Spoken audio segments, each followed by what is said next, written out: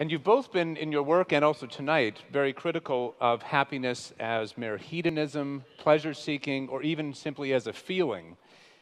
What does true or deeper human happiness consist of, and how is it attained? I don't care. Well, I don't, first of all, there's something you said 5 minutes ago or so, I think you were still at the podium, that I agree with profoundly, which is that happiness is a side effect. It's not a thing in itself. It's something that comes upon you.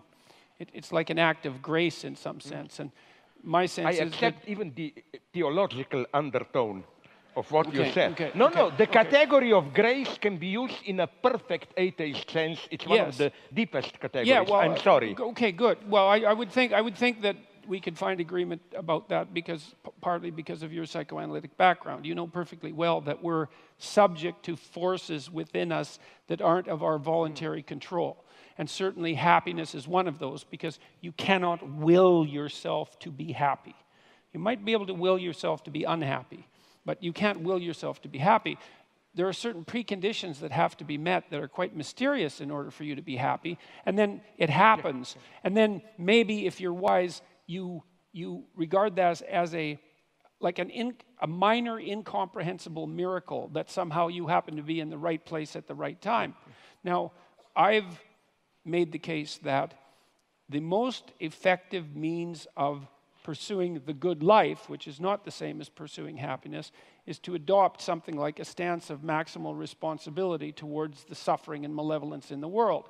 And I think that that should be pursued primarily as an individual responsibility. It's not like I don't think that political and familial larger organizations are necessary, but in the final analysis, we each suffer alone in some fundamental sense, and we have our own malevolence to contend with in some fundamental sense, and the proper beginning of moral behavior, which is the proper beginning of the right way to act in the world, is to take responsibility for that.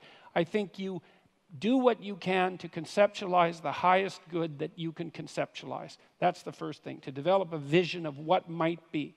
And it has to be a personalized vision as well as a universalized vision.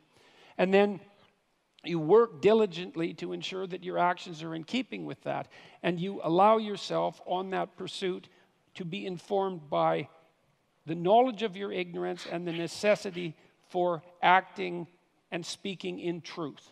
And a fair bit of that, I believe, is derived, I think it's fair to say that that's derived from an underlying Judeo-Christian ethic, and I make no bones about the fact that I think of those stories metaphysically or philosophically or psychologically as fundamental to the proper functioning of our society insofar as it can function properly. And so it's not happiness, it's meaning. And meaning is to be found in the adoption of responsibility. And then I'll close with this. Responsibility is not only to do what you believe to be right. That's not, because that's duty. That's not enough.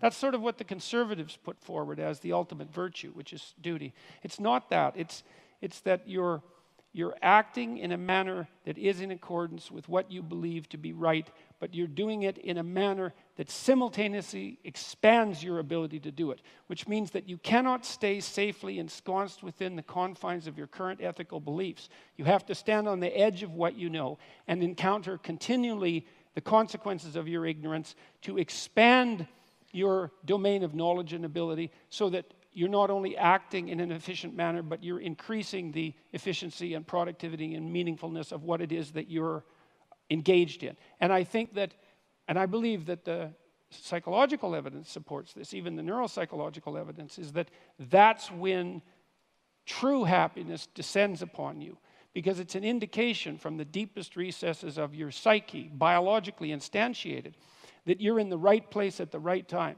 You're doing what you should be doing, but you're doing it in a manner that expands your capacity to do even better things in the future.